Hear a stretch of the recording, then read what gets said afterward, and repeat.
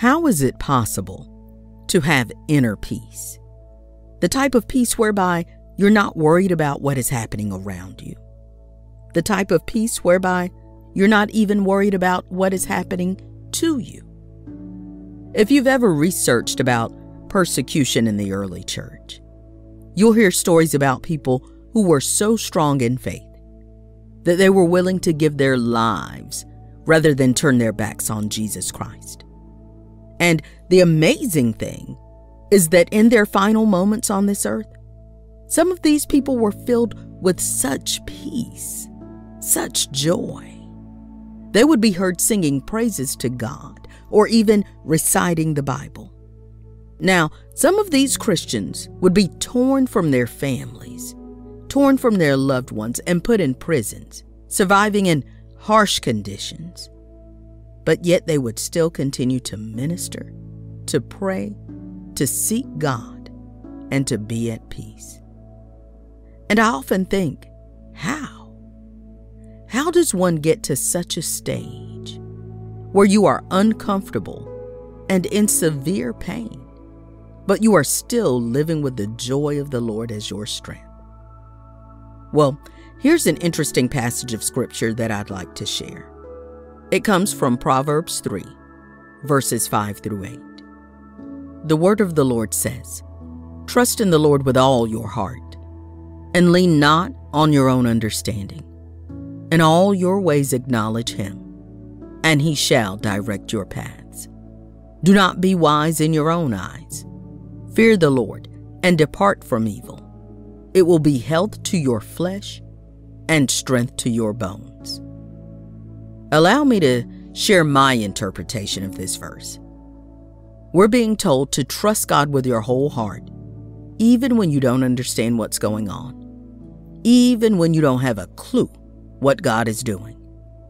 We're being told that when you seek God's will in all you do, he will show you which path to take. And so, dear listener, I want to ask you, where have you placed your trust? Are you relying on someone or something for your future to be secure? Where have you placed your trust today? Whatever the answer is for you personally, I want to tell you to trust in the Lord and do it with all your heart. Life may be painful right now. Your circumstances, they may be painful. But dear friends, trust God. The healing may not be instant. The miracle may not be sudden. But when you know that God is with you, you will have an inner peace in the midst of chaos. And I want to highlight something. Proverbs 3 verse 8 literally says that trusting in God will be health to your flesh and strength to your bones. Trusting in the Lord will be the source of your courage and the reason for your boldness. Trust in the Lord with all your heart. Refuse to allow yourself to think that you know better or that you can do better on your own.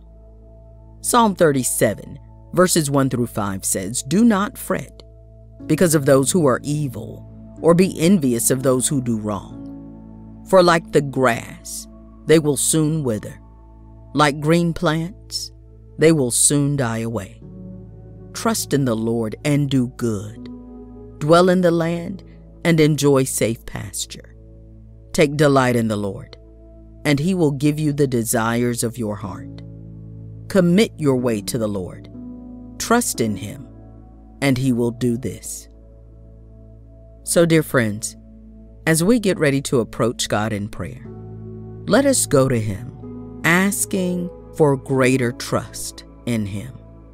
Let us go with a resolve that no matter what it looks like, no matter what it sounds like, no reports that we have read will trump our trust in Christ. We will position our hearts to trust what we read in the Word of God more than what we read in a report, more than what we read in actions or even what our body is telling us. We will choose to trust in God and rely on His Word. Now let us pray. Dear Heavenly Father, I'm praying for the one who's listening and believing in agreement with me today. Father, open their hearts to your will and to your ways. Open their hearts so that they might lean back and fall into your loving hands. Lord, in this world, I pray that if we are to fall, may we learn to fall onto our knees in prayer, seeking and believing you. For the person who's listening, I pray that you will trust God first. Before you place your trust in people, places, things, science, or even remedy, may your heart be inclined.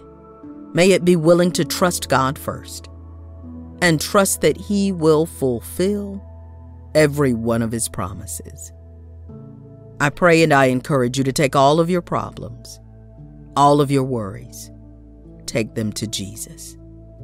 I pray that you won't struggle with whatever burdens you have, but instead, you should take them to the Master.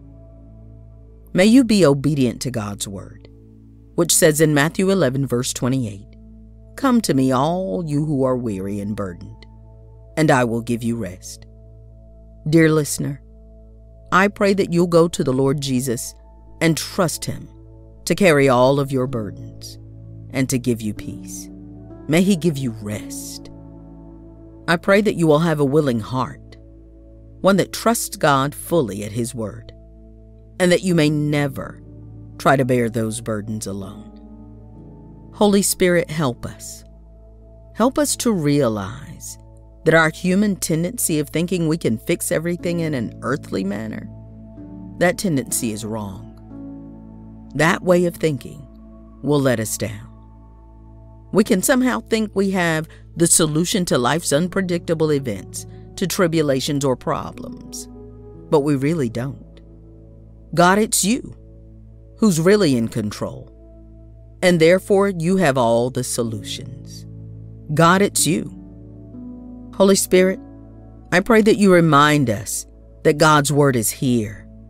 You are here, so we don't have to struggle alone. After all, we are not our own.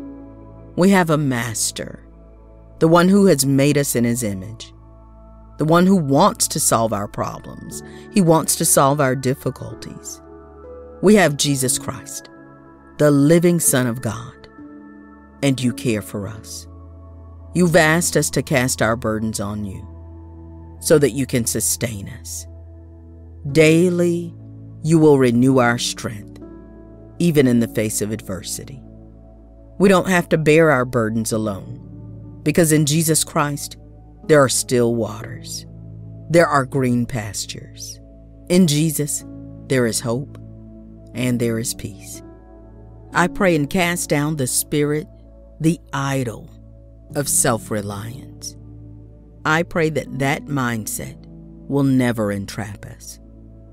For each person under my voice, I pray that their minds and hearts will break free from self-reliance, and may they claim their rest in Jesus Christ.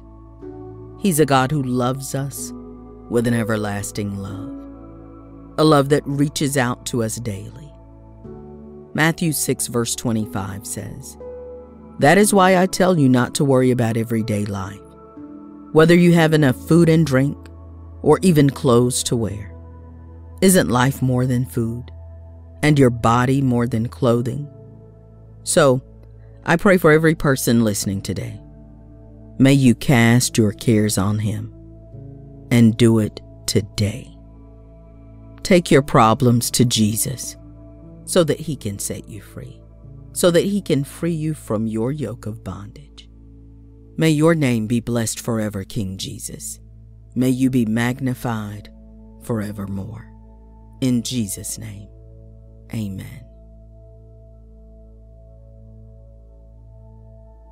Trust in the Lord with all your heart, and lean not on your own understanding. In all your ways acknowledge Him, and He shall direct your paths. Do not be wise in your own eyes. Fear the Lord, and depart from evil. It will be health to your flesh, and strength to your bones.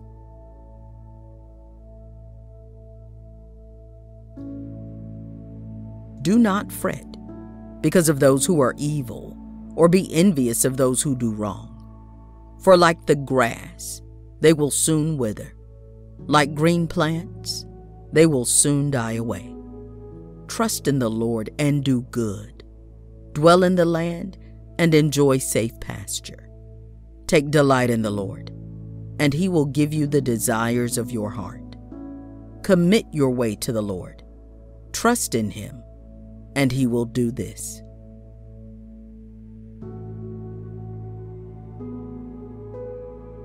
Come to me, all you who are weary and burdened, and I will give you rest.